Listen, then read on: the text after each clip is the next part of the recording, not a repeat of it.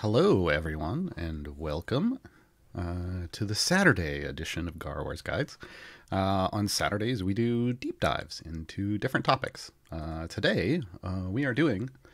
Nope, other way. Dang it. This is what happens when I mess with my camera. Over there, Gaarawarr's Guide to Dragonbait. Man, okay. It's been a long week. Bear with me, folks. So... we are going to talk about our Sorial friend. We're going to talk about not just how to use him as a champion, but also how to unlock him. And in fact, we're going to do his mission live on stream, which is probably where I should start. So without further ado, let's get it on. Dragonbait is an evergreen champion. He is available in the Tomb of Annihilation campaign. So we're going to click over here on our second campaign. He is over in the second part. You can see I've got one little green pip marking that I have one uncompleted mission. The developers at CNE were kind enough to go in. Since I've already done this, I did this on live on stream January 1st of this year, which seems like a decade ago. I unlocked Dragonbait on the day he launched. But they went in and unflagged it for me so we can do it again. This is the vanilla version. So this is your basic version of Dragonbait. Obviously, this is the variant Asorial's Resolve under the Lost Love Adventure. You do have some requirements to even access this. So you must have completed 35 Tomb of Annihilation adventures or variants, which seems like a lot, but it's actually not that bad. Azaka, when you unlock her, she unlocks over here in Procession Part 2. She requires, it doesn't show this here, but she requires 30 adventures and variants. So just getting to Azaka will get you 30 out of those 35. And then Azaka has 2 variants that you have to complete. So that takes you to 32. So then you just need 3 more to hit up Asorial's Resolve. I have a lot of favor here. So this isn't going to affect much of anything, to be honest. Because all you need, what you want to kind of prepare for when you're going to Dragonbait is making sure you have about E18 favor. That's going to be enough in Tomb of Annihilation to allow you to hit what's called the soft cap on champions, and I'll point that out later. But that's the point where getting more gold isn't going to actually get you any more power for your characters as you're playing through. That's kind of the important part of hitting up Dragonbait and unlocking him, is just making sure you have enough gold for that. And currently, E18 works just fine. You do have to complete area 400. Excuse me, 1400. No, we don't do that. Area 400. But again, if you can soft cap again around E18, even if you got to farm a little, this is a doable thing. And by the time you have pushed through here and gotten E18 favor, you will have full blessings in Tomb of Annihilation. You will have them all. That is more than enough. So you will have all the power within this campaign to do this. We're going to jump in real quick because it is 400 levels, which I could speed through real quick, but we don't necessarily want to super duper speed because we want to slow down a little bit when we get to the boss. So we're going to throw on an hour. Yeah, that may even be a little long. We'll see. And in like a half an hour. And we'll get some speed champions out here to make our journey a little faster. I'm just going to use these champions for the moment.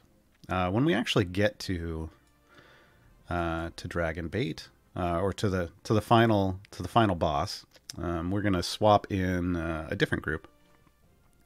One thing you'll notice right away, though, no matter what champions you're using, is one of the limitations of this variant is you get Dragonbait in the front of your formation, but it's not the real Dragonbait. This is an NPC, so NPC in your formation rules apply. That means you can't shield him, you can't really heal him. You know, he just kind of exists. So we're going to go through. You can see there's a paragraph here telling you what's going on. Dragonbait once again accompanies your formation, taking up the front slot. He does not attack, but provides a buff to the party while alive. The while alive part is key. Basically, his function as an NPC in this variant is to give you that buff on all of the non-boss levels, so that you can race through them and get to the boss and then fight the boss. But when you get to the harder versions of the boss, she can kill him real quick. And you can't rely on his buff at that point.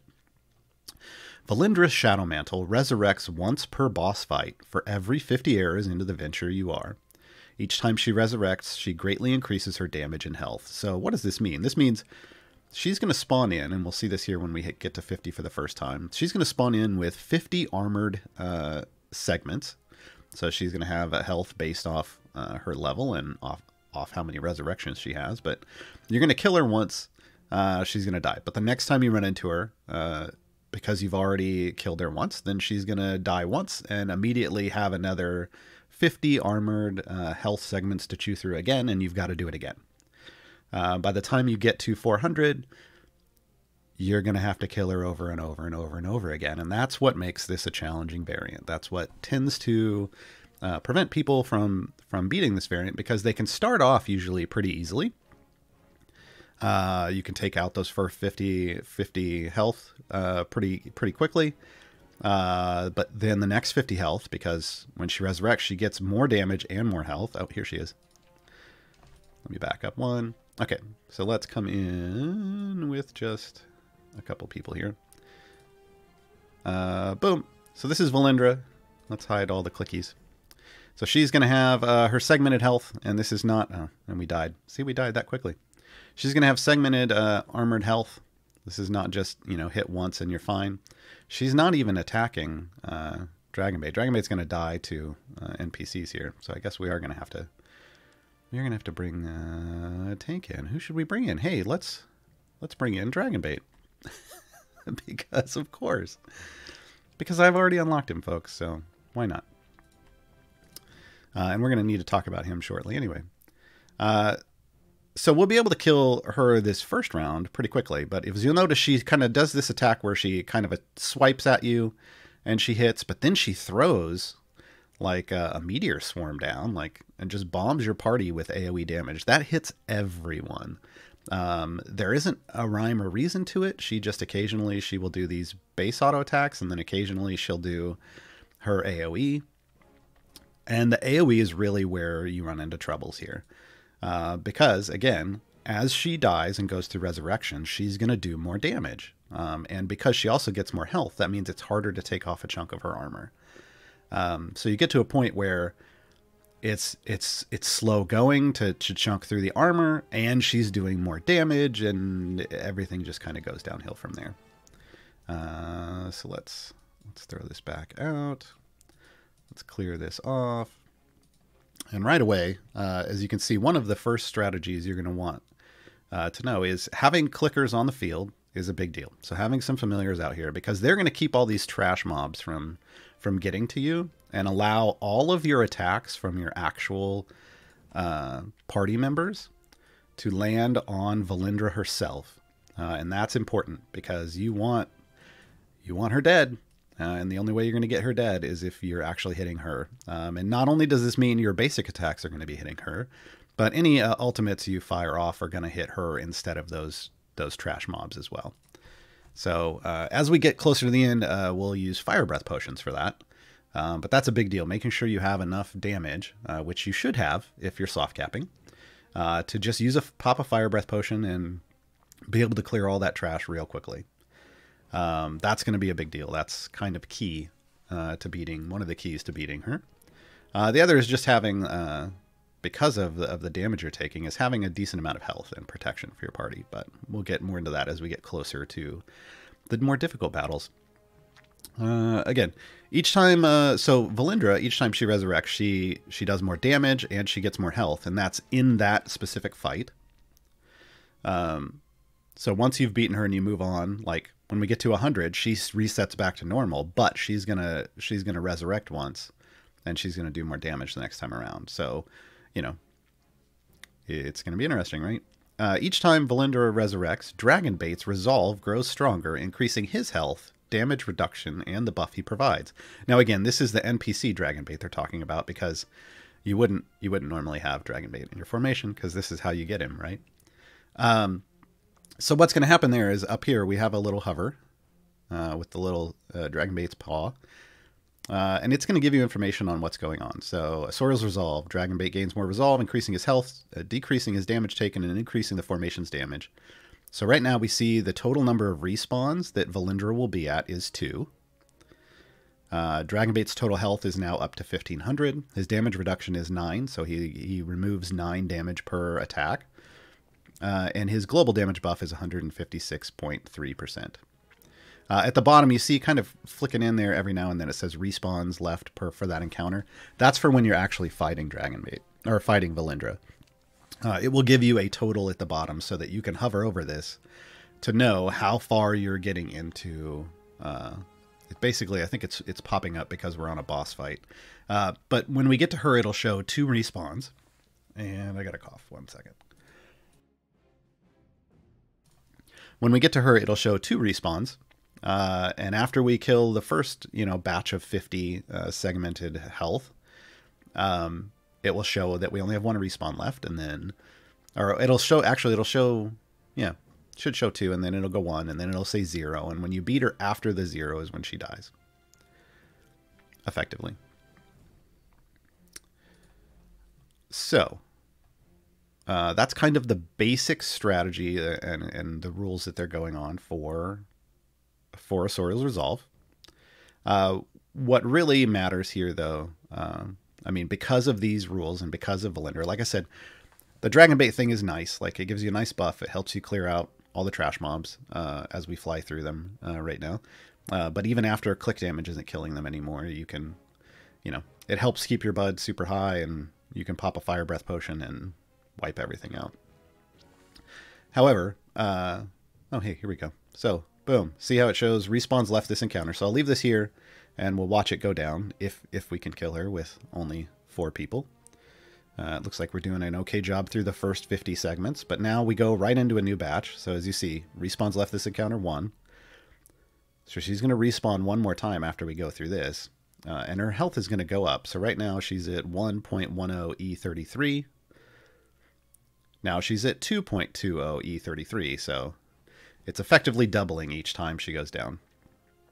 So you got to have more than enough damage to keep going through, and to live through the damage, because her damage is going up. And boom, she's done. And now we're at total respawns 5. So the next time we fight her, it's going to be a lot more, right? It's going to get rough. That's respawns for Dragonbait. So Dragonbait's lived through those. So his is 5. So hers should be 3 the next time. If I remember correctly. All right. Normally I don't pay this close attention to all of the lower levels, and I just blow through, and I only carry about what we get to at the end. And I want to say at 400 it's 8. It should be. So it should be like 3 on the next one, maybe. Do I have a core going for this run? Hold on. Let's remove any and all cores. You don't need them for this. If you have it when you come here, that's fine. But we did this on my Marzawarr Challenge account. For those of you who don't know, I started a new player account. It is less than 2 months old, and I've already unlocked Dragonbait. So I didn't have Modrons. I'll actually go over while we're AFKing through this. I'm going to switch over to that account so you can see my progress over there. In terms of 2 minute, well, here, let's start in Sword Coast. So on that account, I only had this global damage buff here. So the very first tier 1 from Sword Coast. We didn't really go any further in terms of the globals. In Tomb of Annihilation, again, I said I have everything because at E18 favor, you're maxed out on blessings. I ended up doing it at like 3 E19. So, anything above E18 and you're fine, but I think E18 is the threshold. Pretty much. That'll let you can definitely soft cap before 400. You might have to stop and farm a little bit, but you can do it. This is what I did unlock Dragonbait with. In terms of power levels, it has been a week since we've done this, so my power levels have gone up a little bit. But just so you know, you can see my average item levels here. They were not very high. I'll tell you who was in my party. I used Esmeralda. We're going to use her today. She only has 11 average item levels. I used Dinar. He was at 13. We had Nyelian. She's only at 24. We had Calliope. She's only at 20. I did use Krull, but he's not required, and we're not going to use him today. I had Hitch as my DPS. He only had an average item level of 16. I believe we had Makosin. We had Tyrellin in his wild shape for sure. He's only 19. And we used Averin, and he was only 18. But we're going to use probably a bit of a weaker form. Well, we're going to use, I don't know that it's weaker than this account. We can't get weaker than this account, but we're going to use some basic champions because you don't necessarily need all of those. There are a couple that I think you should have, and we'll talk about those. Let's go back over here. So kind of the key champions that we're going to end up wanting, and the ones that I think really make it kind of a walk in the park. Not a slam dunk, not, oh my god, easy breezy. That's Krull. Krull makes everything easier. But you don't even need Krull for Dragonbait. When I unlocked him, like I said, January 1st on this account, I didn't use Krull at all. I had him.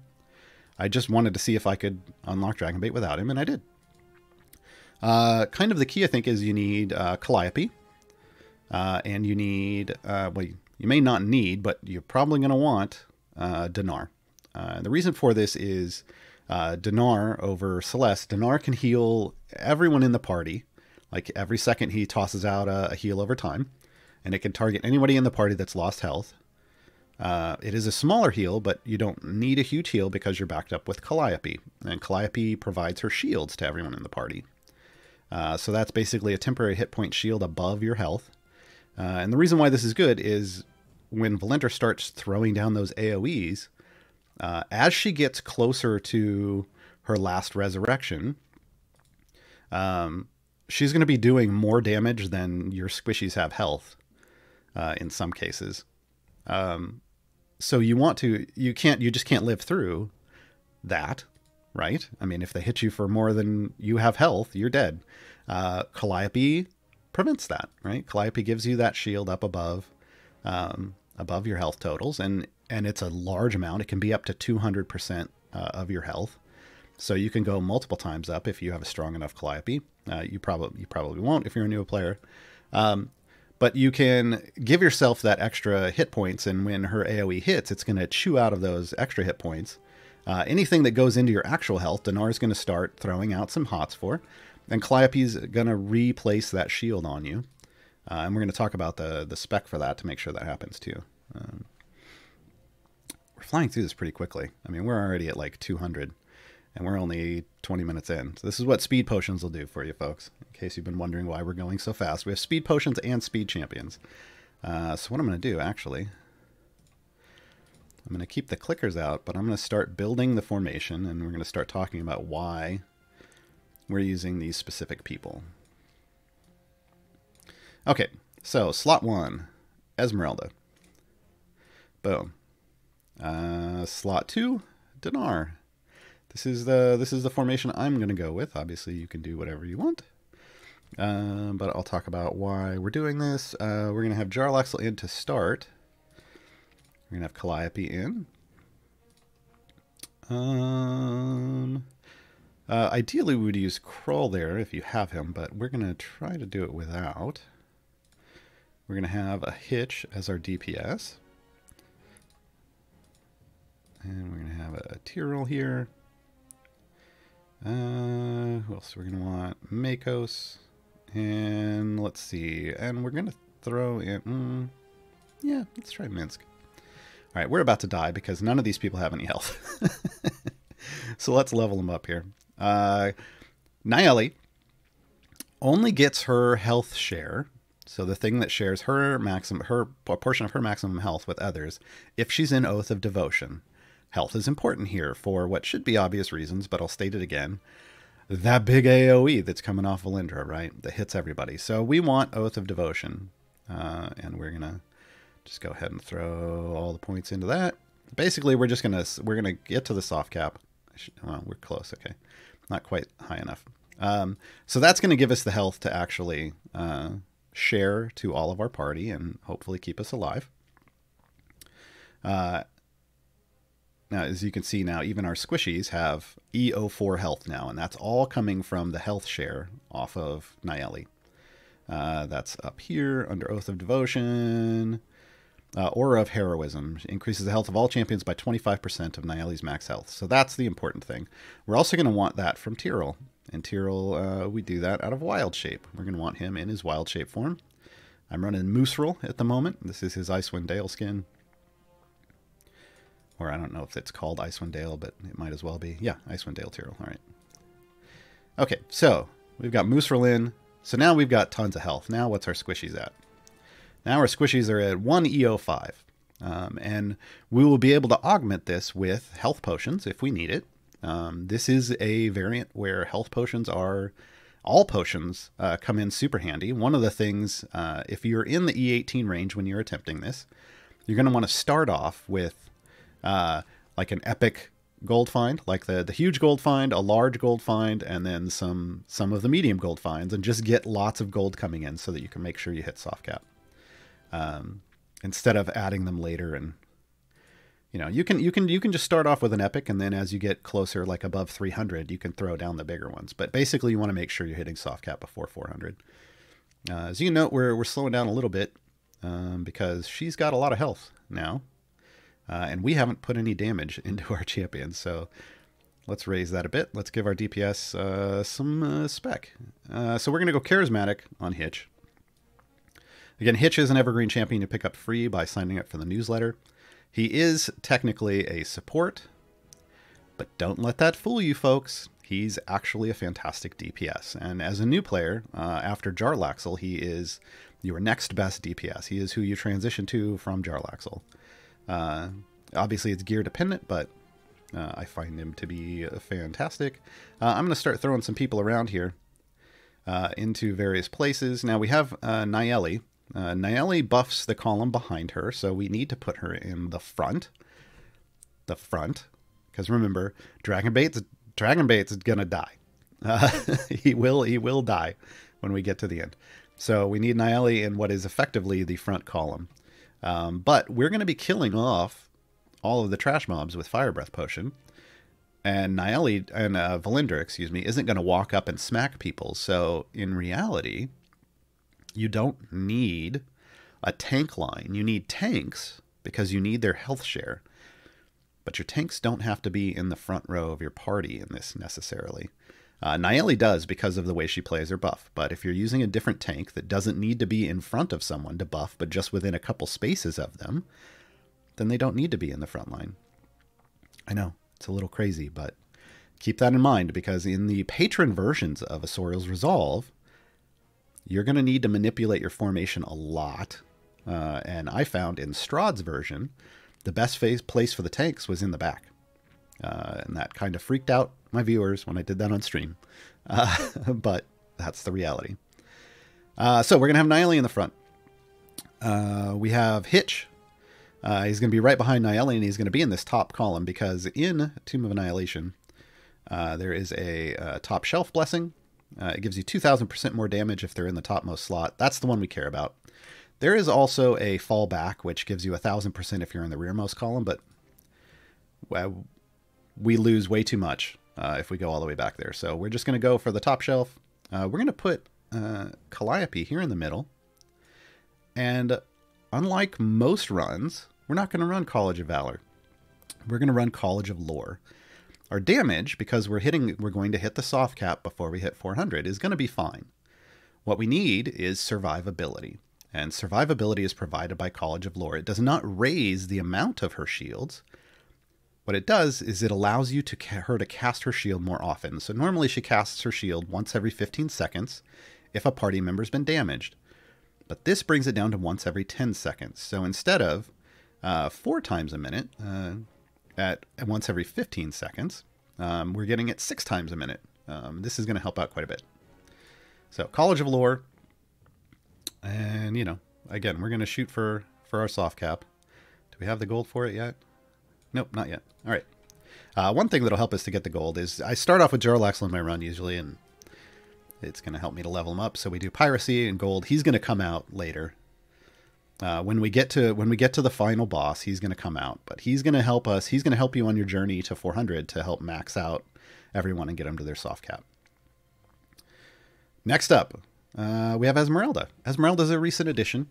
If you don't have her, it's totally fine. You can slot Bruenor in this same spot, and Bruenor will buff, and you'll be fine. But Esmeralda is a newer champion who is a very niche champion. She specifically hates. Well, you can change her hatred and her effectiveness to a variety of things with her first specialization, but by default she hates undead. Guess what, folks? Valindra's undead. So we're gonna keep her in her undead spec. The other bonus that she gets is whenever somebody in her column attacks an armored or segmented health champion or enemy, excuse me, or just be like a barrier of some kind. Instead of taking off one chunk, you'll take off two. So you get double the pleasure from from her. Let's see, where is that? That is going to be under. Come on, it's under training montage. Prepare. So Esmeralda marks every enemy she attacks with this debuff. If the enemy has armor or hits based health, champions in Esmeralda's column remove an extra chunk when dealing damage to them. So that's going to help us quite a bit with Valindra, because again, Valindra is an armored boss, and it's as we get further down into her respawns, it's gonna be harder to remove those. So if we can get double credit every time we remove something, that's fantastic. And Hitch, there's a nice synergy with Hitch here, because Hitch attacks multiple times. So he throws a number of daggers and then stabs the nearest target in the face, right? The nearest target's going to be Valindra. So depending on what feats you have, I mean, when he levels up, he's going to be throwing multiple daggers, but he also has feats for extra attacks. I have one slotted here. He also can bounce his daggers.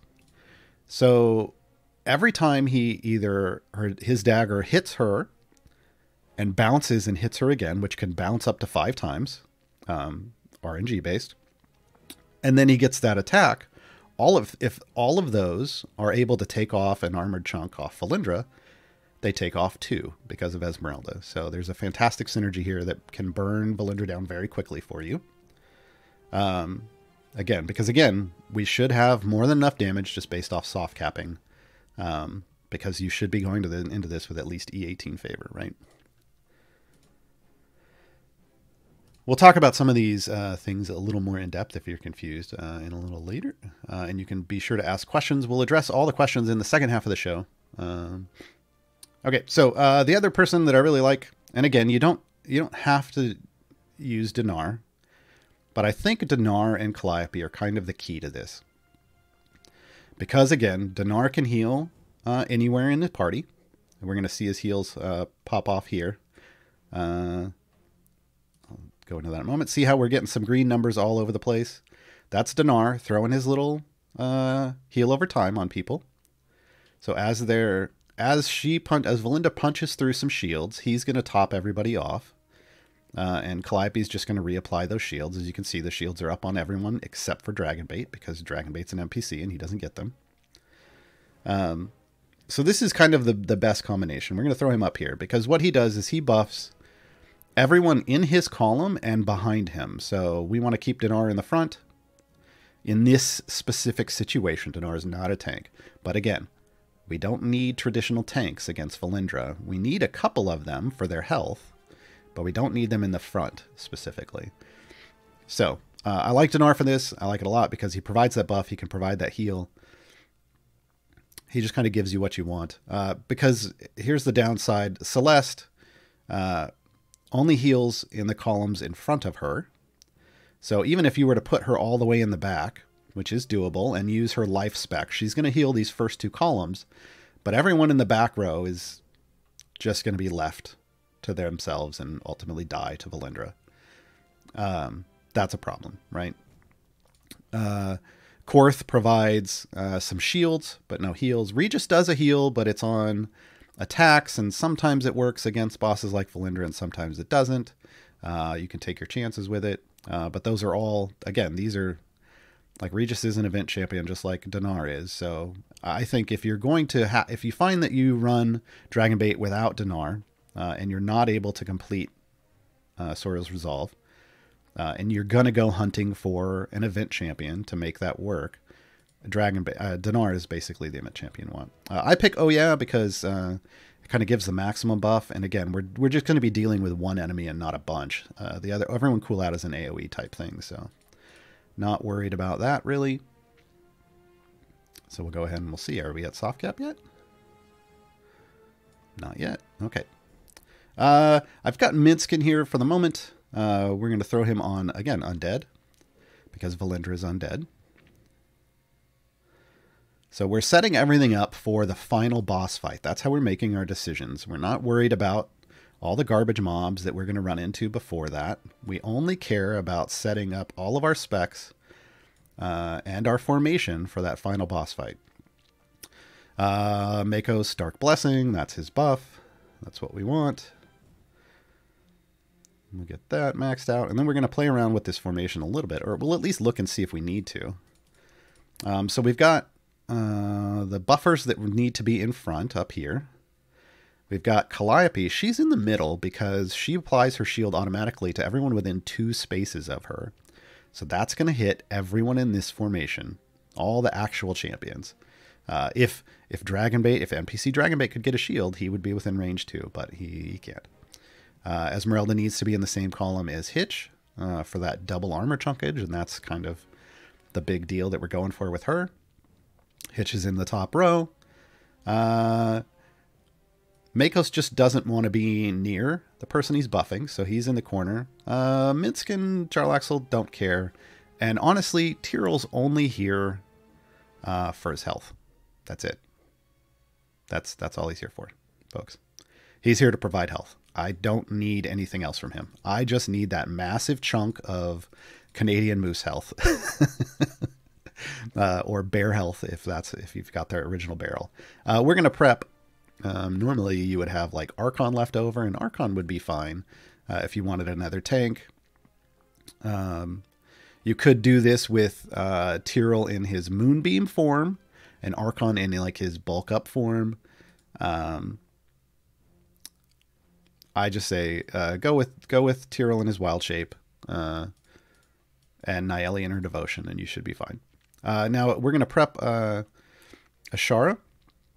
Now we're going to be, again, our DPS is going to be Hitch, and Hitch is a human rogue, so we want to prep Ashara for humans, because Ashara is going to go in this for Jarlaxle.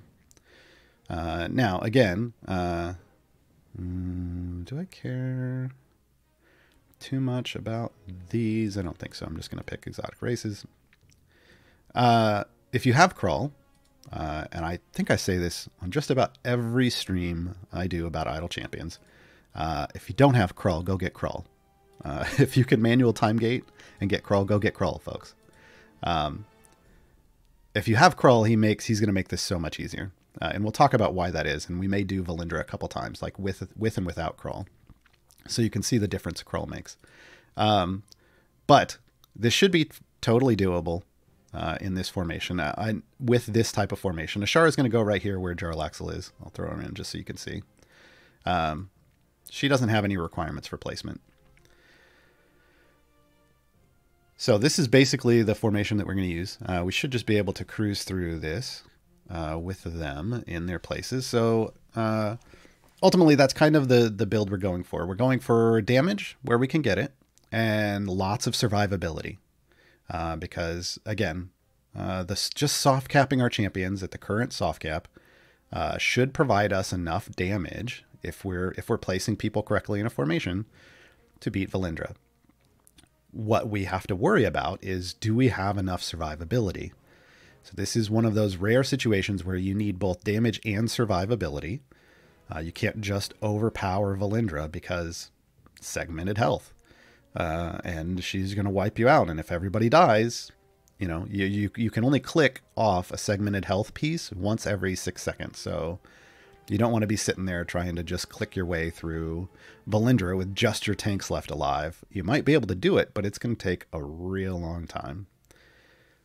Real long time. Mediocre Bard, I'll get to your question when we get to the question Q&A portion. You don't have to ask multiple times. Jay is in chat. He's pulling all your questions so that we have them. I have them in a big list over here. I see them all with all your names. And I will get to them when I can. So we're on cruise control to get there.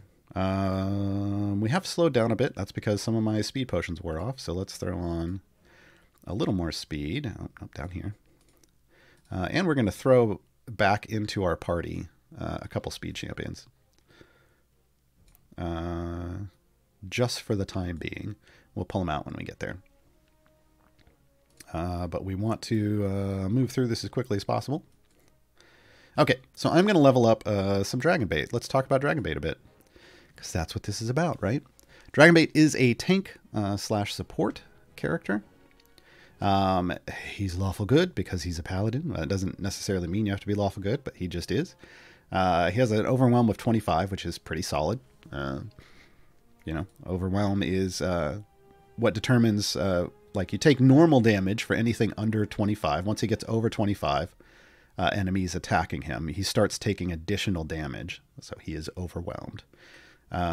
He does have a feat down here to raise that to 35. So he's a pretty tanky boy. He's got some health feats.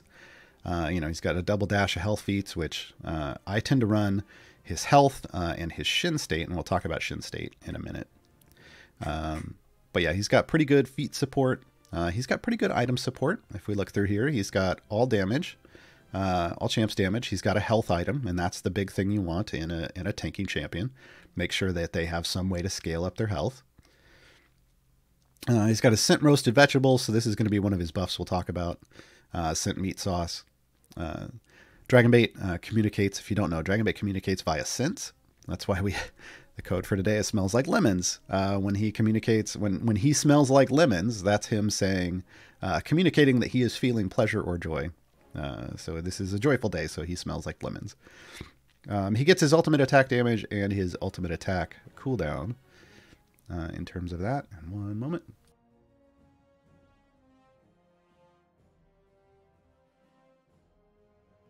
Okay. So, Dragonbait's upgrades. He starts off with Fast Friends. Fast Friends is his health share. He gets that right away. So his isn't based off spec.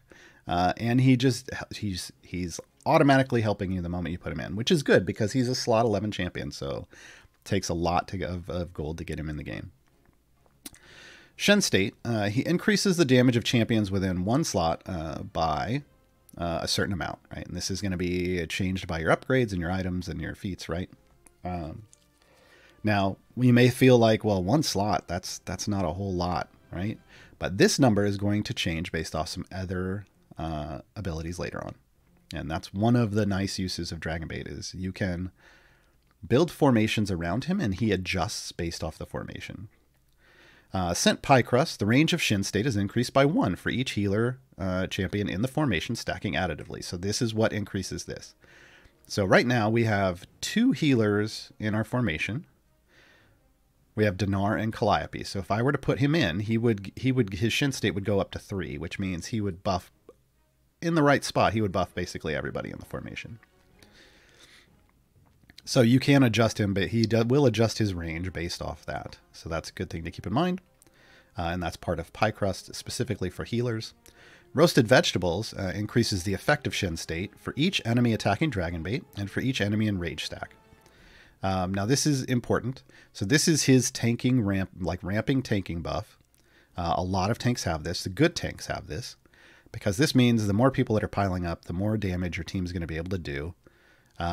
And also, as a boss in Rages, it's going to ramp that up like 1 enemy per Enrage stack. The interesting part about the Enrage is the Enrage effect can work when Dragonbait's anywhere in the formation.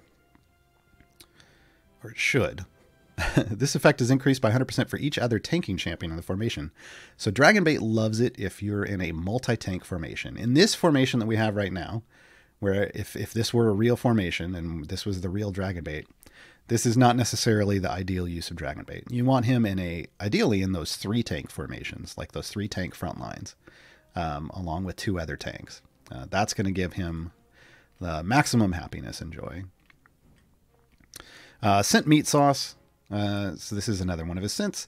Increases the effective Shin state for each support champion in the formation. So see, he likes healers, he likes tanks, and he likes support champions. So all of these things are going to increase his abilities. So if you have tanking support champions, like we have out on the field right now, and like he is, that's going to give him a bonus in 2 ways, right? And if you have healing support, which I believe currently all the healings are also tagged support, that's going to affect him 2 ways as well. His ultimate is Holy Avenger. We should talk about this. This helps out with Valindra as well. It's super tiny down here, so let's actually throw him in up here for Nile. Holy Avenger is right here. Dragonbait jumps out and strikes with his Holy Avenger, dealing damage to all enemies on screen and immediately clearing any stun charm effects on champions. This is our only on-demand stun charm clear in the game. So if you're finding yourself against champions that have that, or against enemies that have that, like a boss fight, Dragonbait comes in super handy. Again, this is his niche. This is where he lives and thrives. Any fiends or undead left alive after using the ultimate are marked with an overlay of the Holy Avenger. Champions who attack marked enemies deal 400% additional damage. So that's a 5 times damage boost on anything left alive. Well, guess what, folks? Valindra is going to be alive for a very long time. So we're going to want to get this out on... If we were using him against Valindra, which you can do in the patron versions, you would want to mark Valindra with this. But it also works against any other undead or fiend, right? And there's lots of undead. Well, you're kind of done with Tomb of Annihilation when you're done here, but there's lots of fiends in Descent into Avernus, so Dragonbait can come in super handy. Let's put Nile back in so we're not confusing people with 2 Dragonbaits. All right. Oh, and now his spec choice. So this is where he gets super fiddly. People have lots of questions about this. So you have 2 specializations. One is called Scent Roasted Chicken. The other is Herbs and Spices. Not going to lie, by default, I tend to just pick Herbs and Spices. What this does is increases his roasted vegetables ability by 50%. So if we go back and we look, roasted vegetables is his ramping buff based off how many enemies are attacking him. So that's great. That basically makes his ramping buff even better. And it's the one that gets boosted by other tank champions. So again, if we're using him effectively, if we're using him as a tank, or I shouldn't say effectively, optimally, if we're using him as a tank in the front line with multiple other tanks in your formation, roasted vegetables is just like choosing the spec Herbs and Spices is just going to make him even more effective. The one that you have to watch for is Roasted Chicken. This changes his multipliers for support for his meat sauce thing based off how many slots they are away. This one's super fiddly. And the way you have to figure this out... Oh, it's not. I can't do it while he's in the game. Well, that's fine. We're about to get through Valindra here. Okay, she's dead. We'll let this continue to AFK forward, and we're going to go over here. So on Reddit, if someone types in... Oh, here, I could do it.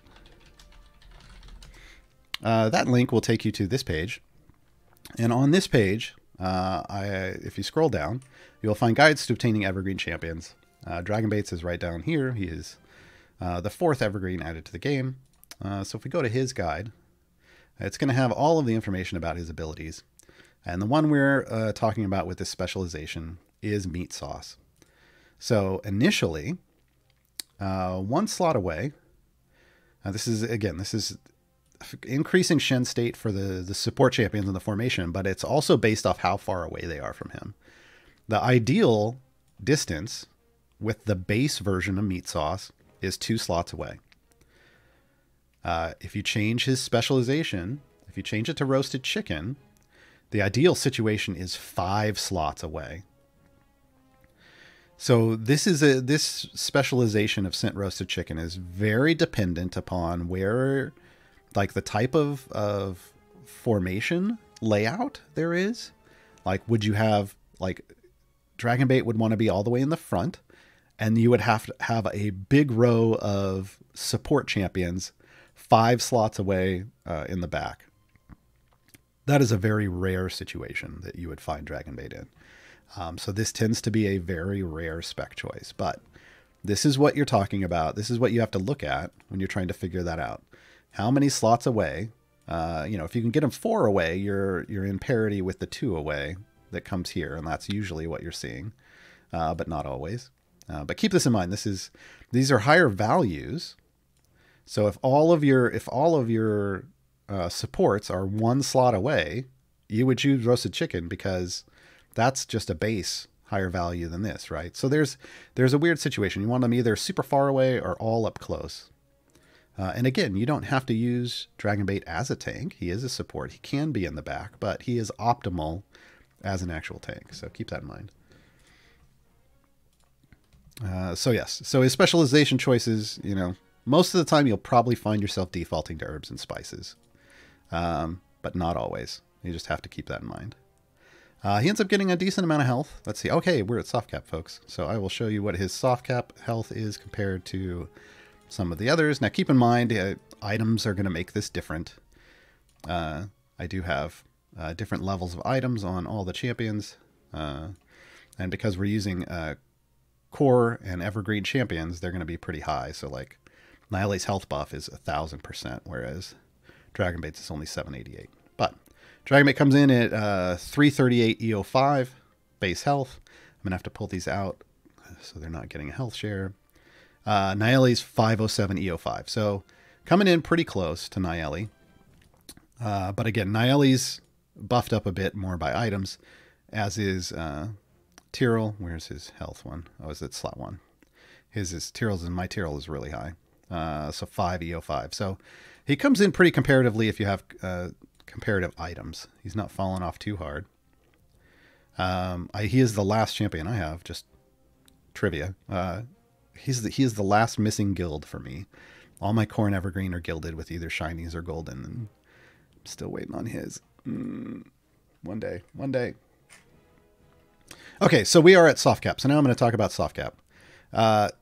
As you can see, all of my champions now have a little circle with a line through it. That means no more stuff. There's nothing here to click, right? I'm on upgrade. There's nothing here to click. So I don't get a bonus every time I level them up that says 100%. What I can do to go past that is I can switch over to, an X of anything higher, and I can click through here and I can take them above. This is how you get those feat slots that are higher than this soft cap. The thing is all this does is raise the damage by like 1%. So you can add some percentage damage to raise your DPS, but it doesn't add, like, raising damage on everyone else doesn't really matter.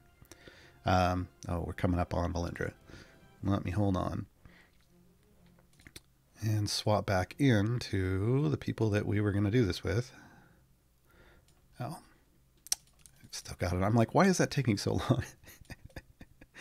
Okay, so basically this takes them to the last point where they're getting a major upgrade. Point of order, though, for Valindra, because we're talking about survivability, along with raising 1% health or 1% damage. One thing it does is it also gives you a little boost, like a little bit of a heal when you level up. That obviously matters when you're fighting Valindra because she's nuking your entire party. So if you see people that are falling a little behind from healing, you can, and this works if you don't have Dinar and you're using Celeste, you can start manually healing the people that are in the back row by just leveling them up, just by spamming, just putting on X1 and spamming some levels on them. It will heal them up and keep them alive while you're fighting Valindra. In an ideal situation, you don't have to gimmick it out that way, but it is possible for you to do. It's something you really only want to do if you're in a situation in a variant where you just need one, that you need to beat that boss to finish the variant, and you'll be done. Throw some heals out, right? Throw some of those heals out. But when you're at soft cap, this is the last of the upgrades that a champion has. There's no more past 990 for Nayeli currently. That's it. You're done. You're soft capped. This is what we want. This is the maximum power that gold can get you. And that means that favor can get you because you're already going to be maxed out in your blessings. So all this extra gold find I have, like E30%, it doesn't matter because the goal here was just to get to soft cap. So I can't gold doesn't make me any more any stronger here. And again, I can't over level my DPS, but we're not going to do that. All right, let's move forward. So again, we're going to try to just kind of move through this. Let's get Esmeralda back out there. We're going to move through this kind of with this. There we go. With this formation. Again, I have super high item levels, so we're probably just going to smoke Valindra. But I used this formation except with Crawl. And I think I had Averin in. So I had a couple of the newer champions from the recent event to help me get past Valindra. But we killed Valindra just with auto attacks. I didn't even have to use ultimates, which is a big deal. Normally, you're working ultimates in a very specific order to take Valindra out and potentially nuking her with Krull at the end. And we'll talk about that because we're going to do this a couple times. But with the power levels that I have, we should just be able to just auto attack right through her. We'll see. Who knows? I could be wrong. I could be wrong. Again, we have extra levers we can pull in terms of survivability and damage at this point because we have potions, and we have, well, we're going to put a fire breath one out. Let's throw that out right now. Because we want all of these things dying to, the familiars. So boom, we're on Valindra. As you can see, she has 8 respawns left this encounter. It's at the bottom of this tooltip. Now 7. We've already gone through 1. You can watch her. Look at how fast those are melting away. Every time Hitch throws out his daggers, he's deleting like 2/3 of her health bar because of Esmeralda. Because he has multiple attacks with his daggers, and he's got Esmeralda in his corner, and she's giving him double credit. So there we can see the NPC Dragonbait has died already. Went down after 4 respawns left. And now we're down to 2. And you can see we're taking some damage because you can see Dinar's heals are popping off green over a couple people. But Calliope's shields are keeping everybody basically alive and protecting their full health bars. It looks like Dinar might have got a stun off there. Now he's stunned. He's got those big eyes on him, and she's dead. Right, so we're going to continue. So basically, when you use a multi-hit champion like Hitch is kind of ideal for this in this situation. With someone like Esmeralda, who gives you extra credit for all of those hits, Valindra becomes a walk in the park. We're going to switch this up, and we'll pull out... we're going to pull out like Dinar. I don't know that it's going to matter, but I'll show you what it looks like if you try to fiddle it with Celeste. You're going to want to use her in Life Domain. Let's get her maxed out. In this situation, you can put Tyrell up front again. Well, she could stay there if she wants. That's totally fine. She's going to be healing, as you can see these big heals coming out. She's healing huge chunks for people now. Normally it would be this 7,000 on both, but I have a perk that you won't have, Mert's Perk Up, which increases the healing received by tank champions by 50%. But basically she's going to heal up here. The protection you're getting for your back column is fully coming from shields only, and that includes Celeste. So you have to be aware of that, and you may, in this situation, may have to use the gimmicky +1 if you don't have Dinar. Right, so we'll do this again. What you don't really want to do is swap out Calliope for Keelik or Briv. Again, because the whole reason Calliope is going to exist in your formation is to give you health above your maximum. Keelik and Briv are only going to be able to heal you up after you've been hurt, and if Valindra's throwing down above your max health, they can't help you. They can't help you at all. Again, another thing you could do if you're running into health issues is pop a bunch of your the blue potions of heroism.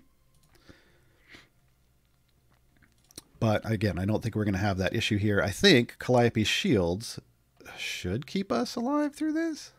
We already beat her, so I'm not getting because I came back, I'm not getting my respawn counter. But we'll see if we lose anybody in the back line. I'm not sure if we will.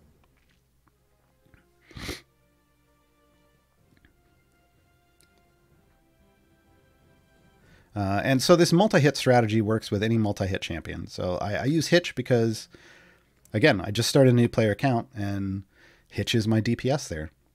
He's an evergreen. He gets gear out of regular chests, so he ends up being my best DPS right now. And the fact that he's multi-hit makes him ideal for... Ooh, we are losing. We're losing out. It makes him ideal for this type of situation. Okay, we beat her. So right at the end there, we did take some huge chunks of damage. We were still able to beat her, though. Again, this is going to be a lot harder for most people, but this is largely on the back of the health share that I have coming out of outrageous items here. So you would have to pop potions, and you would try to burn her down with ultimates, right? But the key is just making sure you have a fire breath potion on to kill off all the trash, so that when you pop all of these, they're only hitting Valindra, right? You want everything hitting Valindra. Let's go back, and we're going to do one with... I'm going to put Dinar back in because I just prefer Dinar. But we're going to do one with Krull. And we're going to talk about Krull. So in this situation, you're going to want Pain. You're going to want to focus on Pain. Because again, the only enemy on the screen is going to be Valindra. And we just want to do maximum damage to Valindra.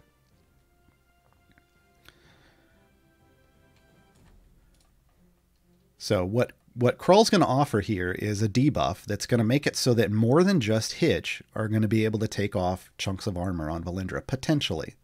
It's also going to make it easier for you to do damage Valindra. Like, you know, if you're having a hard time damaging her with Hitch, once Krull gets some pain stacks on her, she's going to take all the damages. And because enemies spawn in with a plague on them, it's also going to make it so that Valindra, and this may be the first time you've ever seen it, is going to hit 30 or 40 pain stacks, which is just outrageous amounts of damage. So we're going to head up to that.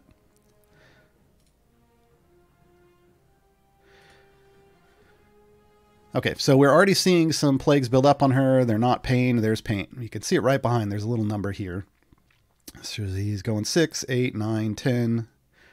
It's going to start going past that as soon as we get a spread off one of the other enemies. We're probably, because we have so much DPS, she's probably going to die in like... Esmeralda actually kills her so fast she may not get even 20. That's kind of the power of a decently geared Esmeralda combined with Hitch. Yep, now she's up to 20. And she's going to die here real soon. But as you can see, you're going to get multiple instances of the plagues. That's from Virulent Strain, and that's from all of these enemies dying quickly as they spawn in. Yep, there she went. We're going to do this one more time, and I'm going to show you how to nuke her with Krull. This is the big reason you want Krull, and Dinar can kind of do this. Dinar's ultimate, if we show it here real quick, it missed. But if it lands on her, it's just going to chew through her armored health. So Krull's is going to hit because she's the only target. And what we do with Krull's is you count down until she's got... I like to make sure that this shows 3 respawns left. There are some people that say to do it on 4. But if you pop off Krull's ultimate, she's just going to be in pools of that goo. And as you can see, it just deletes all of her health. And she's gone. That's another way that Krull makes this a super easy fight for you. So if you have Krull, use him. If he gets down, once Valindra is at 4, like 3 or 4 respawns, I say 3 just to make sure that you get her all the way done. Pop that off. You should be fine in terms of health. Like she shouldn't be doing enough damage where she's nuking your entire team. And even as that starts chewing through her health, if she starts wiping out your team, you're still going to be fine. You can pop off all the rest of your ultimates because your tanks will stay alive through all of her bombardment, even if your DPS die. That's Dragonbait, folks. That's Asoriel's Resolve. It's challenging in the sense that you need to know how to build out a good formation for her to take her out. But, you know, you can do it without having lots of like the super overpowered champions. Like we can do this with Brunor here. Instead of, you'll see it slows down a little bit. If we swap Brunor and we swap back to Ashara, so you're more in the new player. Let's bring Celeste in again. So this is more like completely new player account, right? You can still do it this way. It's just going to be a lot more challenging. You'll want to save your Flame Strike ultimate on Celeste for when she gets down, and you'll get one shot of fully healing everyone, and then you're going to have to spam single heals on whoever's in your back row that's dying. That's really what it's going to come down to, because these front two rows should be okay, but you'll need to spam for the back row and potentially for Hitch, right, to keep him alive. But even with this, we should be able to get through all this, because again, she's going to die a little slower. Specifically, she'll die half as fast, right? Because she's getting double credit from Esmeralda. But you'll have plenty of damage. You just then need the survivability. All right. I think now we're going to let this finish off, and then we will take a quick pause for maybe 15-20 seconds while I sip some water, and then we will do the Q&A. But let's see if we can actually make it through this. I'm getting ready to... one thing you can do is you can place familiars if you have them down here on these champions to level them up at X1 to just auto heal. I'm trying to see if she's at the point where we're going to need that yet.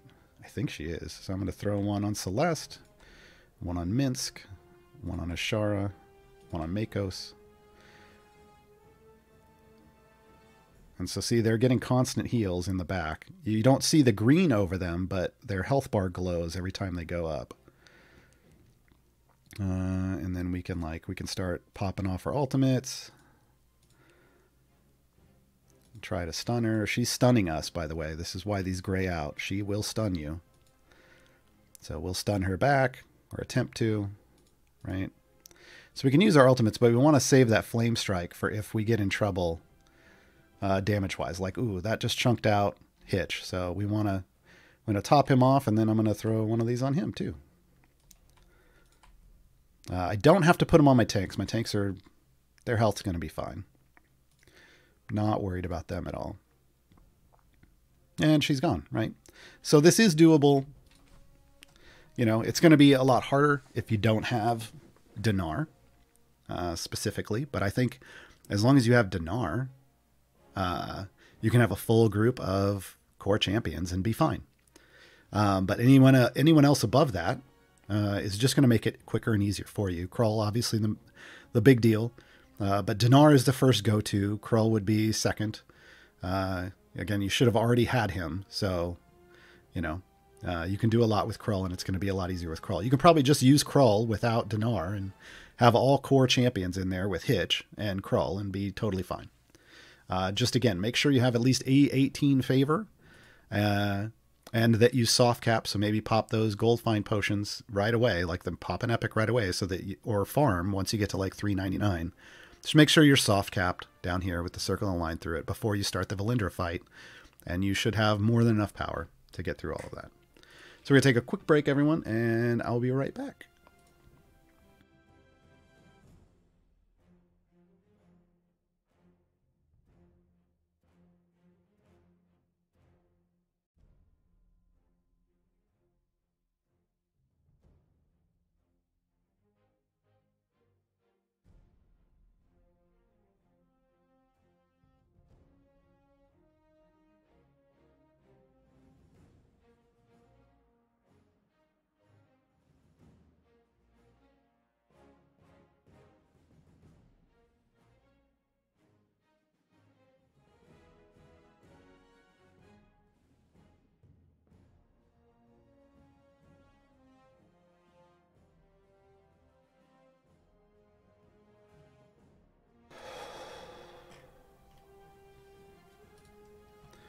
Hello, and I'm back. All right.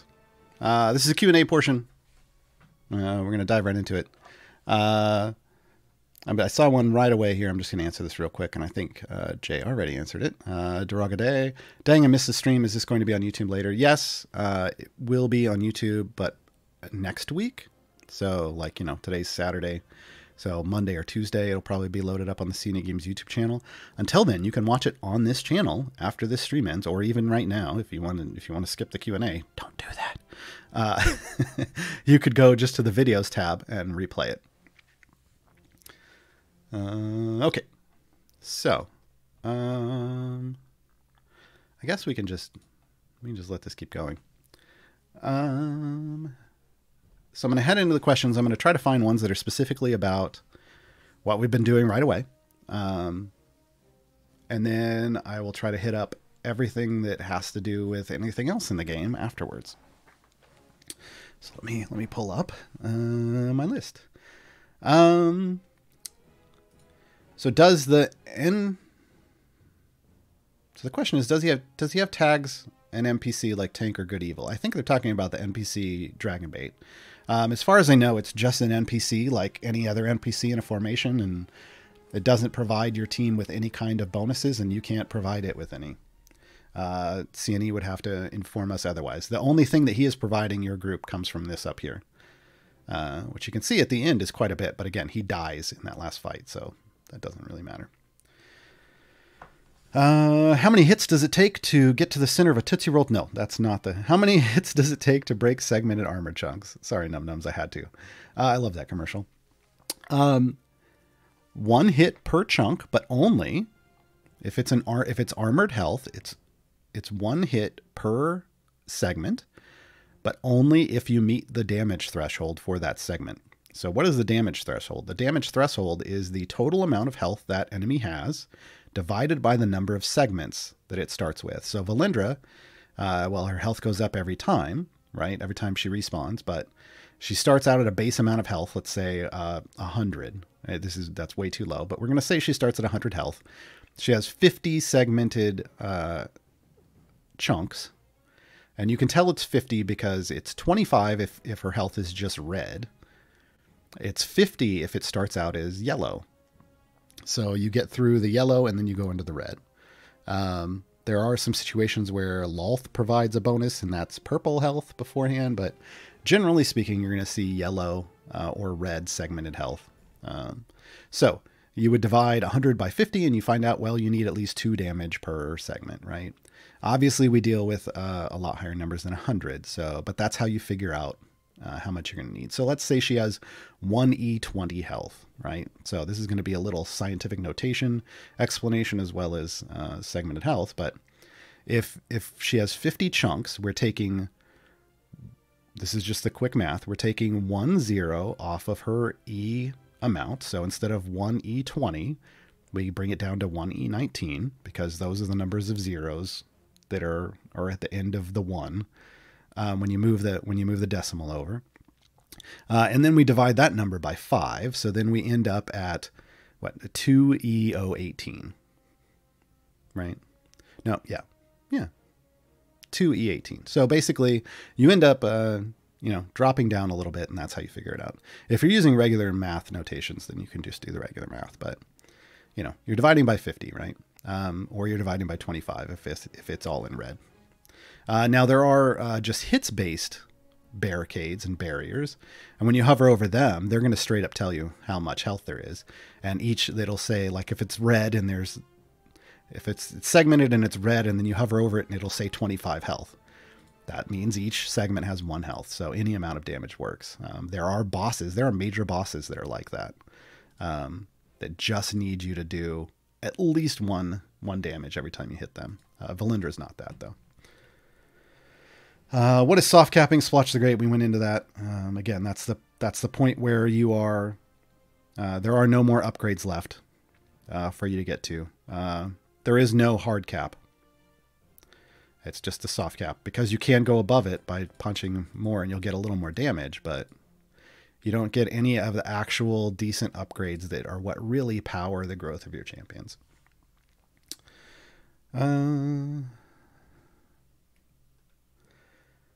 And yeah, I did this without a core. I think we had already talked about that, but I removed my core. I wanted to simulate, as best I could on this account, a new player challenge, what you're going to be as a newer player. But, core is just going to help you out.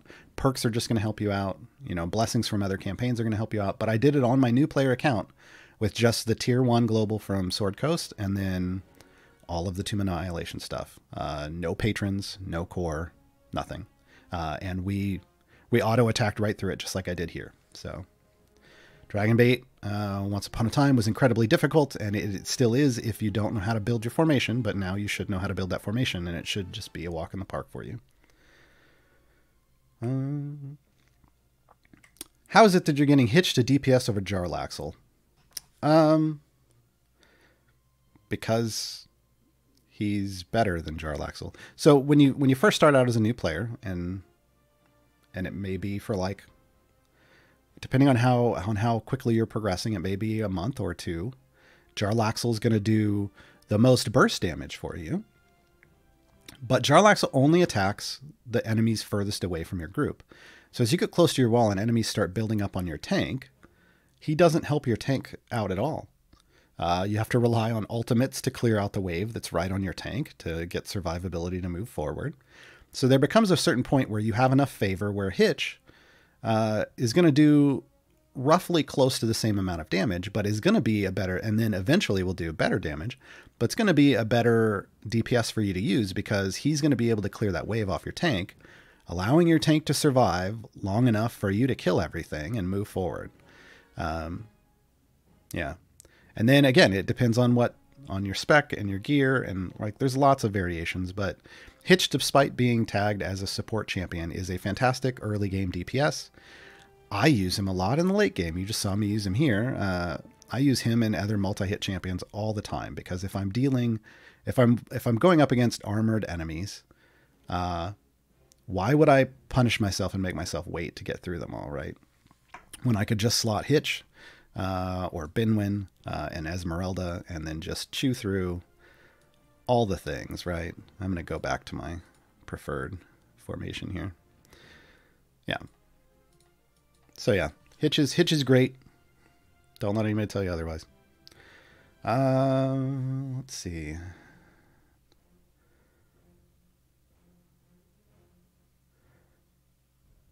Calliope can go into the back slots 2 to 3. Her range allows for that, and Hitch gets a buff. Yeah. Yeah. So you could put, if you're running out of damage, we weren't. One way to fiddle with this is to move her right there. Okay, if you put her, right, actually, we would want to do this. If you're running into damage issues, you put Calliope in the back. Calliope buffs the column in front of her. We didn't have that issue, so I went for putting her in the middle, just to show everybody you want to keep her make sure that she is getting her shield to everybody. But you can't do it here or here, right? Like either of these places, she's gonna both buff this column and keep shields on everyone. We didn't run into any damage issues, so it wasn't a problem. But if you could do this, and Valindra's going to die even quicker because Ashara is also throwing out multiple hits and is in the same column as Esmeralda. That works. That works. The key here is not everybody. What I was trying to explain is, and maybe this got missed, everyone doesn't necessarily have to be in the most optimal position when fighting Valindra. As long as you have enough damage, you can adjust your formation to be suboptimal damage-wise, as long as it's optimal in survivability. So that's why we have Tyrell all the way in the back, right? Like, that's not a thing. Tyrell doesn't go in the back, but Valindra is a non-normal fight, and you need to open your mind to non-normal perspectives to beat it. But yeah, if you just want to maximize your damage, which again wasn't an issue for us, you put Calliope in the back. Is Hitch worth it when using Avrin because he lacks the DPS tag? I mean, it's fine. It's suboptimal with Avrin. But I used him with Avrin on my new player account for Valindra because you still get a buff, right? And again, as long as you have enough damage, you're fine. Hitch is the option when you want to remove when you want like lots of attacks. He's a multi-attacker. He's going to throw out lots of daggers. Those daggers can bounce, so you can end up with 15 plus hits at max, like, and then you double that with Valindra. So yeah, it's about doing lots of chunks in a very quick manner and not necessarily optimizing your damage, because you should have damage from other places.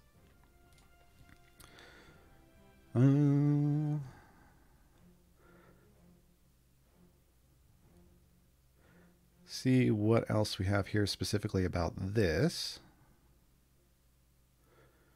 If you don't have crawl, why not use a Shar for damage? You can't. You do whatever you want.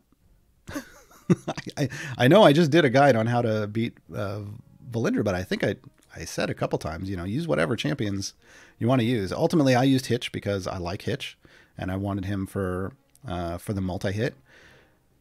You really should, if you're at the point where you're unlocking Dragonbait, you should have already had a manual time gate, and you should have already used, I'm going to shame you a little bit here, you should have already used that first manual time gate ever to pick up Crawl. Crawl is that overpowered, so Ashara shouldn't enter the conversation after that. It's rude, but it's honest. I don't like being rude and honest, but Crawl is just so broken, and they've let him stay broken since he came out, really.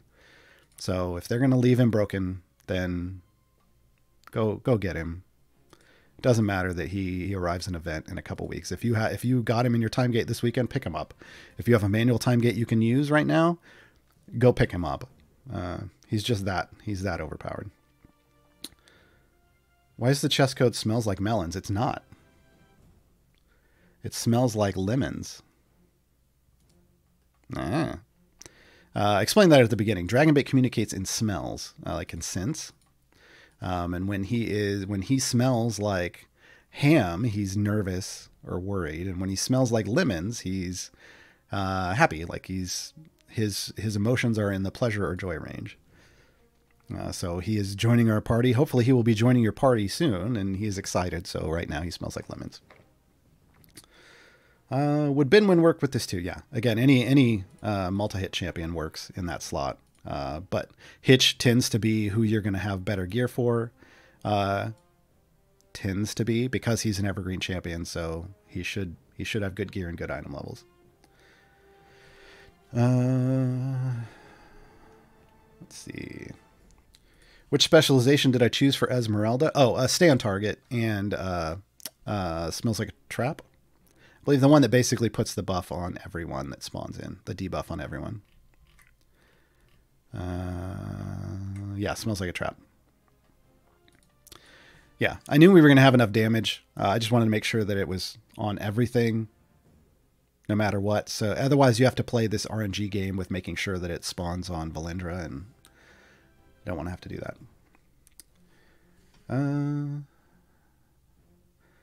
So is the max level 400, or they keep on infinite? No, the levels in the game go forever. It's just the completion level for Asoriel's Resolve to unlock Dragonbait is 400. The levels go forever and ever and ever. You're not going to get much past 400 at the point where you can unlock Dragonbait. You're not going to get much past 400. But you know, people I'm at, like, my highest is like 951 or something, but there are people that are over 1,000. Currently, there's a hard cap on levels. I mean, they do go on forever, but they will kind of temporarily ban your account if you hit 1,100 because you're not supposed to be there yet. So if you're getting there, it's via some kind of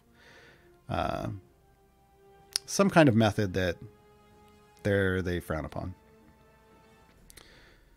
How to use Dragonbait after getting him? We went over all that, so yeah, Mella. Hit up the part where I was explaining Dragonbait again. I'm not going to go through it all over again, but that was part of the conversation. Maybe you asked that before I did that. But yeah, he is a tank. You ideally want him in a multi-tank frontline. So three is best. Let's see. To do anything else specifically for this? Can you show how the fight looks on the new account? I did last week, or like the week before, not this past Thursday, but the week before. I did it on my new player account. You can check out the highlight if you go to twitch.tv/Gaarawarr. There's a highlight of me finishing the fight against Valindra on my new player account with Hitch and Esmeralda. So you can check that under the videos tab. Is Dragonbait from something, or did C&E invent him? No, Dragonbait's been around a very long time. I want to say Dragonbait. Someone better in lore than me can probably fix this, but I think Dragonbait's been around since like the 80s or 90s. He was in a book series. He's been in a video game, and now he's here. He was added, an updated 5e version of him was put in the Tomb of Annihilation campaign guide, which is how he ended up in our game, joining us in Tomb of Annihilation. Finder series from the 90s. Somebody says 87 or so. Yeah, that's what I'm saying. Like 80s or 90s, somewhere in there. He's been around a while. All right. Everything else is general, so I'm going to back up. We got about 40 minutes, so I should be able to get through everyone's questions. How a blasphemer? How about that Modron layout manager? Woohoo! Yeah. So if you don't know, now you know. They added a Modron layout manager under your Modron core, so you can now, bam, clear out all pipes with one press of a button. Load in a saved formation. I should have demonstrated the fact that you want to save it first, but yeah, save your formation first. Then you can clear it. Then you can load it. So you can do all kinds of stuff now. And honestly, if I go over here, I will show you, probably to my detriment, how confident I am in this. Boom! I just pulled out a fully loaded thing, and now I'm going to load it back in because I saved it yesterday on stream. Boom! Loads it all back in, and then the flow goes. The flow goes. Yeah. So this is something we've wanted for a while. Yeah, they finally had the time to add this feature. They finally got, a lot of the bugs worked out of this. Not all of them, but a lot of them. And they had time to be able to add this so that people can better build out and test ideas. So now, if you want to mess around with your Modron core, save it, then clear it, and then rebuild and fiddle with stuff. And then you can always just load whatever you were saving. And when you come over, it's going to, it's got that big kind of preview, which shows where all the pipes are and where they go. I think it's trying to tell us the amount of flow here, but I don't know that I don't understand these colors completely because they're definitely not accurate to end game because I'm purple everywhere. So I'm not sure that this part is working correctly, but this is dead on. This is just basically a picture, right? Pretty cool. Pretty cool. Oh, hey, go away. All right. Which champion buff is the most powerful? Which champion buff? The strongest buffer in the game currently, unless something changed and I missed it, is Avrin. Is mirror image buff because of the way you do sturdy mirrors, so you have 4 of them out at once. He can provide the biggest overall boost, but that doesn't make him the #1 support champion. The #1 support champion is Krull. Krull provides the biggest debuffs in the game, and the biggest chunk of gold find, based off how many stacks of how many instances of plagues you have going. But he has the highest potential, so Krull's broken OP. I have to use the Torm's Favor or not? I'm not actually sure what they were referring to for what they have to use it for. I'm not sure what that question's about. Exactly.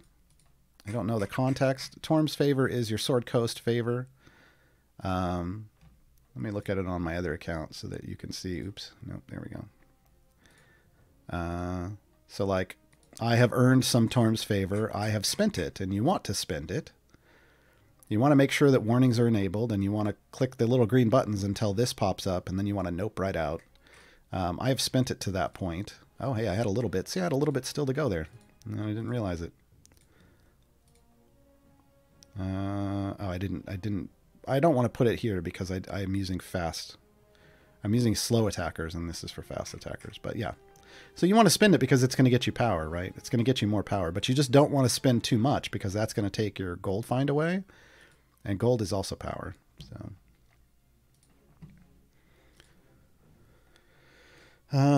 Did you find that you hit kind of a wall with Strahd variants? I've hit the usual suspects like Visions of Strahd and wondered if it's just a matter of farming more favor or what. No, I haven't. My Modron core helped out with that because I have a maxed Modron core now too. I found a Modron core gives me over 80 levels of progress, like a fully epic Modron, like the free core that you get. I think we had it giving me 85 specifically on stream when we tested it. So if you find you're falling short and you don't have your core maxed out, that's going to be where you're going to get the extra power. Otherwise, there's only 2 Strahd variants. We really did Gaarawarr's Guide to Difficult Strahd variants last week, and we kind of talked about these. There's only 2 Strahd variants that I believe aren't doable currently in the game, and that's Strahd's Show of Strength and Strahd's Prisoners of Lolth. One requires 15 plus strength, and one requires 16 plus strength. And there just aren't many champions in the game currently that have that much strength along with Strahd's required 13 plus intelligence.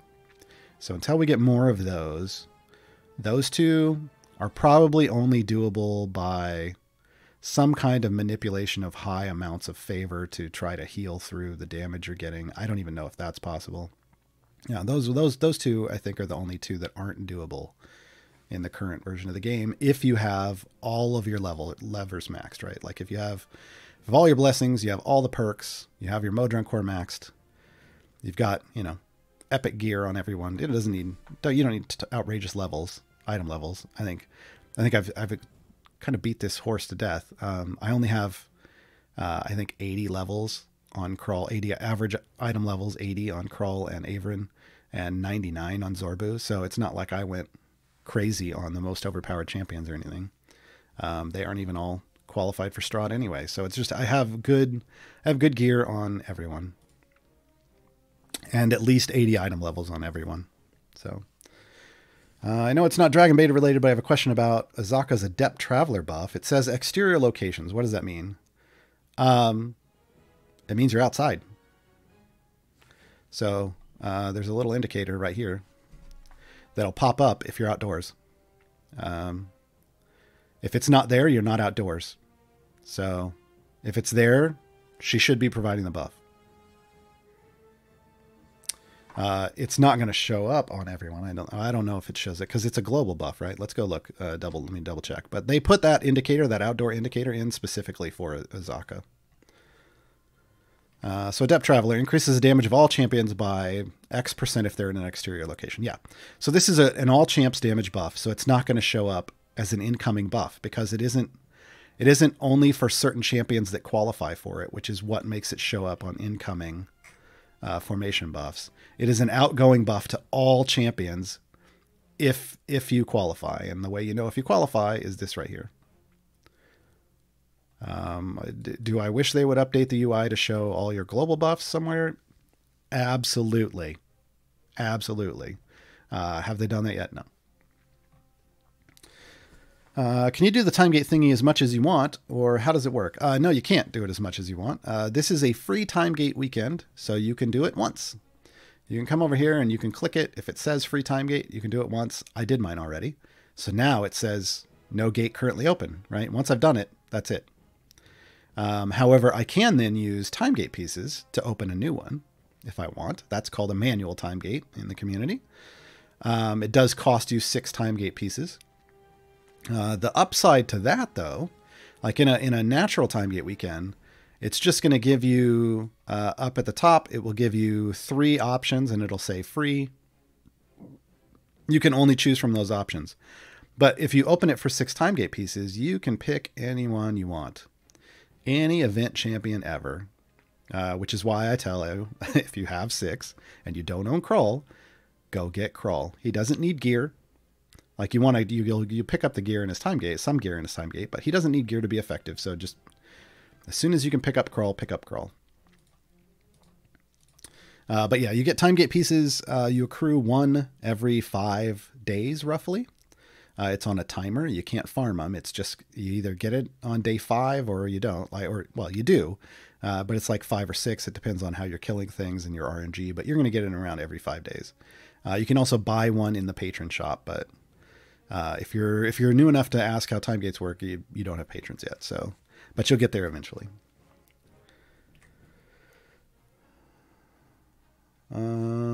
So with time gates, can you do them over and over? Is it better to try and push for favor rather than restarting as a beginner? I mean, again, you only get to do it once. Treat, I kind of went over this yesterday on my Gaarawarr's Guide to Everything stream. You can check out the VOD there, but I'll do a quick version of it again.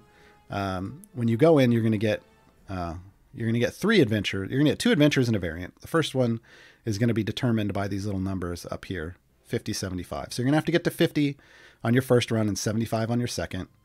So I recommend pushing past 50 and getting as much favor, getting some favor on that first run, pushing past 75, getting some favor on the second run, because you're going to get randomly assigned a variant that could be, it could be anywhere from, 75 to 175. I mean, you could end up being pushing, real far. If you don't have enough favor to push that deep, then you do a free play to get more favor just so you can complete the variant. At that point, you can just bail.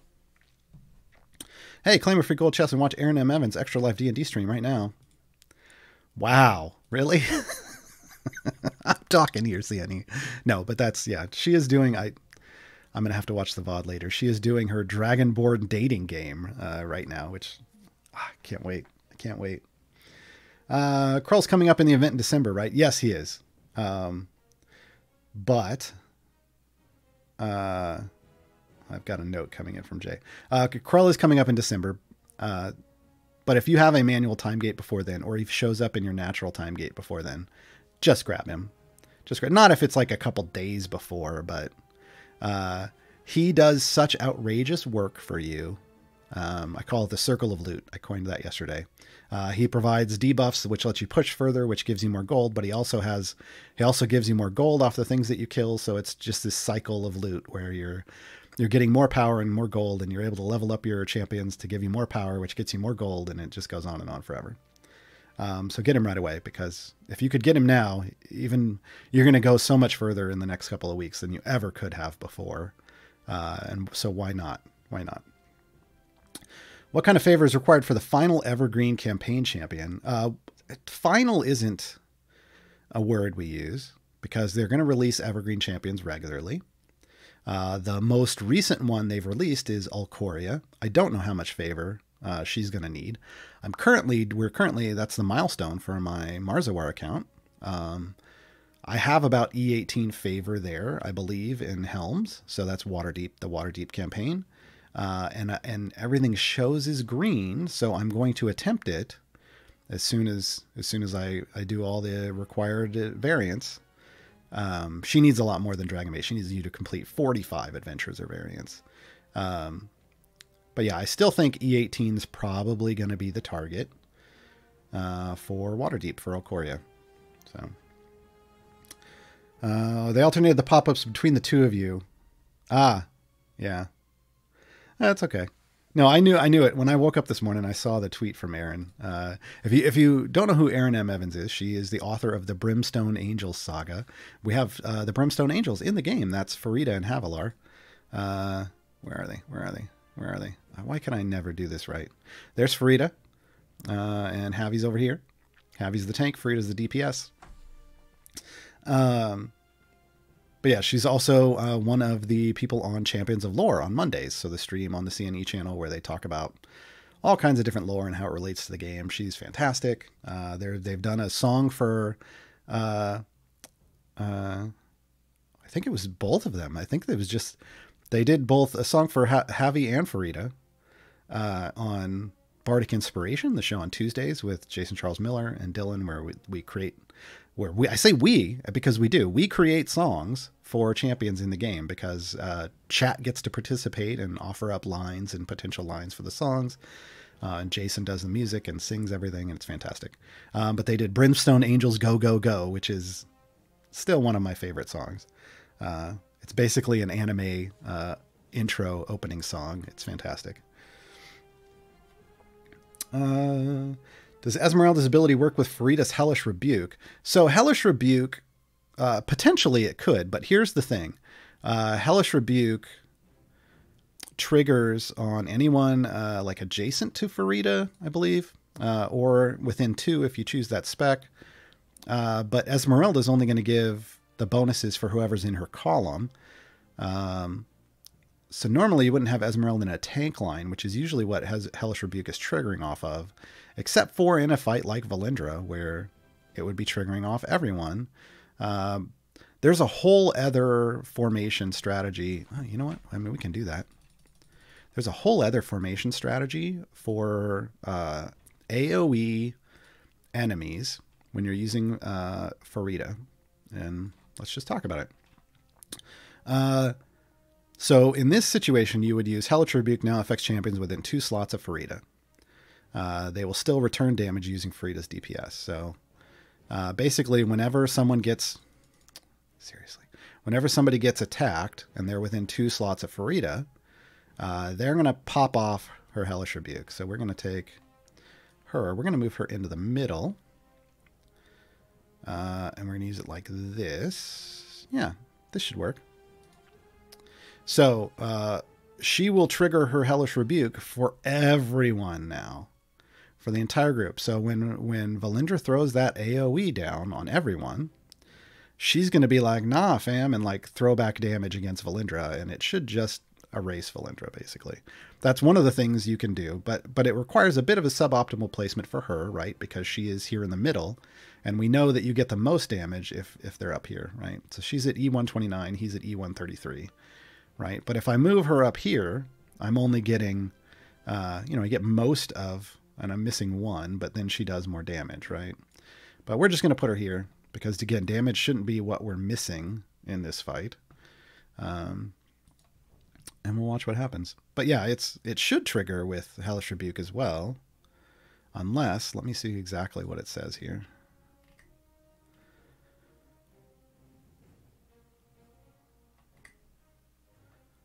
If the enemy has armor, hit space, health, champions has armor, remove an extra chunk when dealing damage to them. Yeah, so yeah, it should work for Hellish Rebuke as well.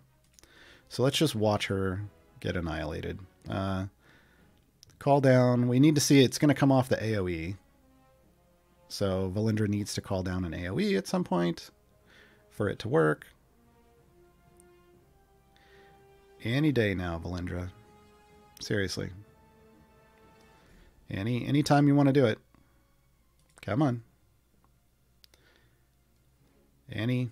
And she's like, no, I see Farida. I'm not doing it. I'm not doing it. Seriously. Come on.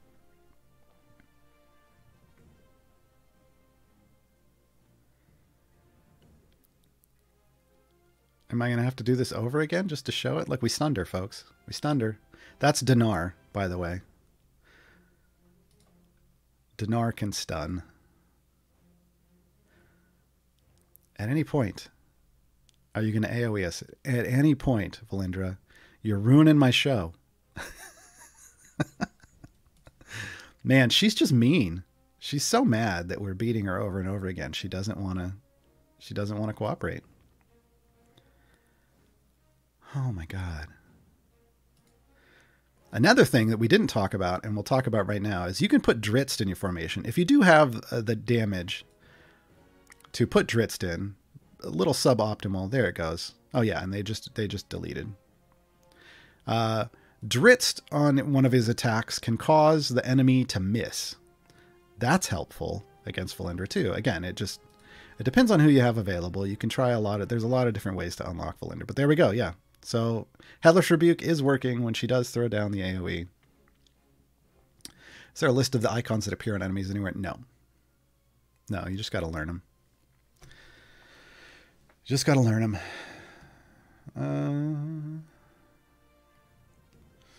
Can you get golden gear from chests? No. No. The only kind of guild you can get from a chest is you'll have a random chance to get a shiny out of a chest, but golden comes from the store, either the cash shop or the patron shop. Each patron currently offers 1 piece of golden equipment, like Mertz is for Alcoria. Is one familiar enough on the field enough for Modron automation in the background? Does putting more on the field help in any way? I don't even think you should do that, if I'm being honest. Potentially. Well, so here's the calculation, and this is why I said I don't think you should put familiars on the field in background. The calculation is, can you kill 25 enemies inside of 1 minute? That's the calculation they're running. So they're looking at your damage per second compared to the health of the enemies And if that enemy would get to your tank and kill it before you could kill, like, and there's some kind of, calculation about like how quickly it could get to your tank and do damage. Would it kill your tank before you killed it? I find it's just so much easier to just put my familiars on some champions and let the champions do everything. Because what you're normally using familiars for is to kill things very quick and move forward very fast. But that's not something that happens in the background party, again, because it's locked into this calculation of, can you kill 25 things inside of 1 minute? If yes, progress a zone after an estimated minute has gone by. If no, allow a little more time to try to kill them. And if that still doesn't work, allow a little more time. This is why you end up getting stuck on certain levels. Like if you get to a barrier level, which happens in Mad Wizard, right? They have those barricades that show up that have hit-based segments that you've got to clear out. You can only click off a segmented health point once every 6 seconds. So you're not clearing that in a minute. You're not. You're just not, right? That's only 6 segments, and they're usually 50. So it's just better to load in a party. Like if we hop over here, I will show you what I use for my background party that I have not had any issues with. It cycles, it rotates, it doesn't go super slow. It seems to work at exactly the speed I would expect it to. A little slower than if I was offline, but I run a Torgar background party. Is everything set up? Yes. Okay. So as you can see, we kill someone and that's enough, and then now we've got more than enough, and then it loads in. It didn't load in the correct formation, but it does when it's in the background party. This is the formation I use because I put my familiars on the champions to level them up instead of on the field, and I find this gives me fantastic progress. It uses the calculation. It allows the calculation to run smoothly, and the calculation then doesn't have to check, well, am I killing with the familiars or am I killing with the champions? And some people want to just not use champions at all in the background, but you've got them. Even if they're subpar, why not throw them in? Like, I don't understand. Yeah, I just find that it works much more smoothly that wasn't the button I wanted. If I actually put champions on the field instead of using familiars on the field. Who does 3 slot better, Omen or that's a weirdly worded question. Who is better in slot 3, Omen or Artemis? I would say Omen. I'm thinking that's the question you're trying to ask. Artemis is a very finicky DPS. And I don't know that we really have the people to support him optimally. He's usable, but is he, really great? Not yet. He requires other champions to be great. Omen can just go in and be amazing support. I just started a week ago. Minsk does so much more damage than Jarlaxle. Does that change, or am I doing something wrong? No, you're just at the point where he probably has better gear than Jarlaxle. So, it only takes about a week for you to get decent, get like at least all white gear and maybe even all green gear on all champions, and maybe have some good luck with gold chests, and maybe it landed on Minsk, and away you go. The issue is with Minsk, and why I don't use him as a DPS on new player accounts, is Hitch can't support him because Hitch buffs charisma and Minsk has none. Boo has a lot, but unfortunately Boo isn't the stat sheet. So I try to just use, I don't know. I use Minsk as a support for his favorite enemy and his all champs damage stuff. I don't use him as a DPS, but you can use whatever you want. I just think Hitch ends up working out better. But yeah, Jarlaxle is just your starter DPS, and at some point you're going to move from Jarlaxle on to somebody else. If you want to make that Minsk, go right ahead. I think I like Hitch better. There was a small period of time on my new player account where Jamila was actually better, but now that the gear is equal, that was because she got a couple perfect epics like for her self damage. But now Hitch has just kind of caught up. So yeah, use whoever you want for your DPS. Just, you know, try different ones out sometimes. Are soft caps set in stone, or are they raised periodically? They get added to every now and then. We haven't seen any additions to them lately because we got a Modron core recently. And like I said, that gave me 85 levels of progress once it was fully maxed out.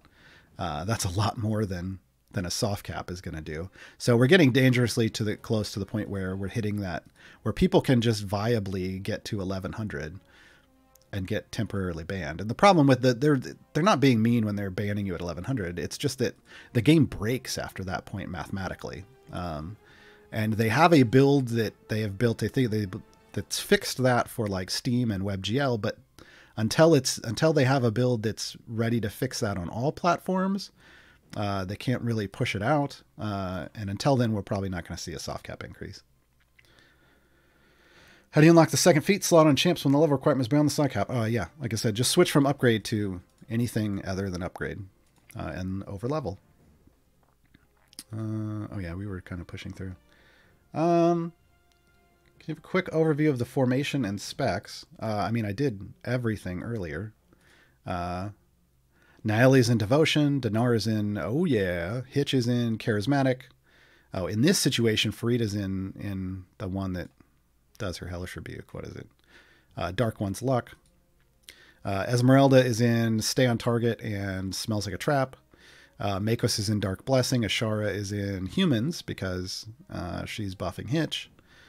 The second one doesn't really matter.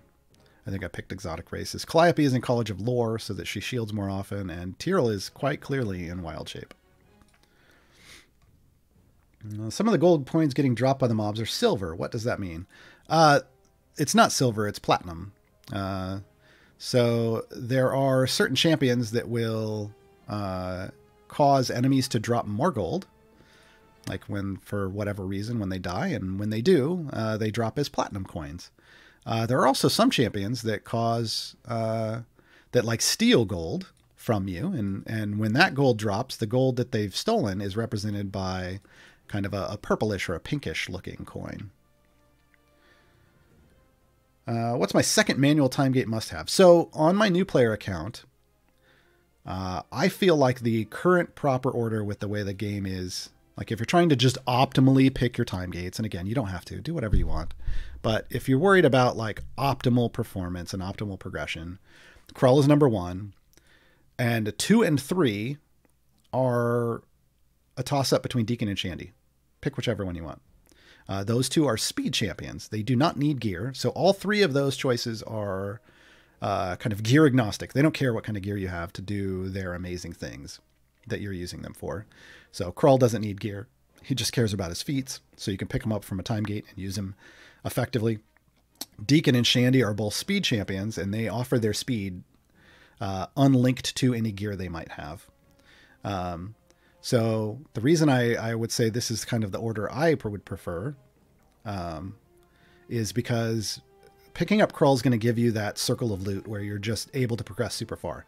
I can run, 400 levels deep easily now in Tomb of Annihilation and Waterdeep, and I could probably go back and do it in Sword Coast. It's just, but without speed champions to get me through a lot of those early levels, it takes forever to go 300 to 400 levels.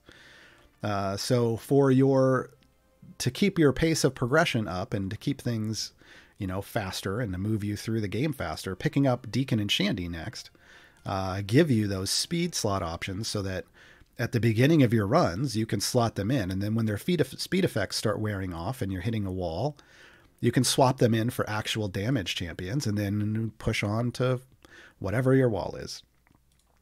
I don't know what my 4th and 5th would be yet anymore at this point, but those I feel like would be my manual time gate choices starting off.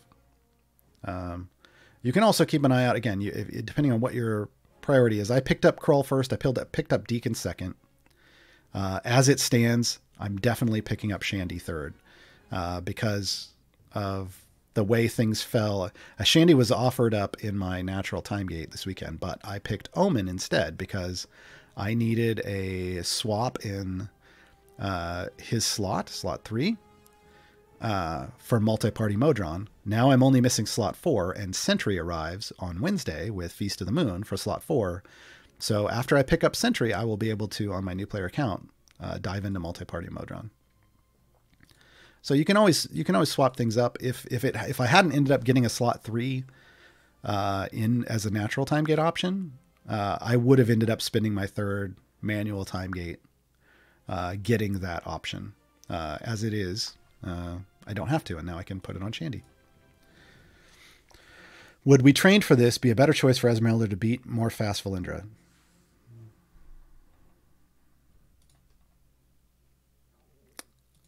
I will respec and see, but I feel like no. But we'll see. So we stay on target because undead. We've trained for this. Now affect all champions in the formation. No. Well, I'm going to still say, well, maybe. Wait. Pause. Prepare. Hold on.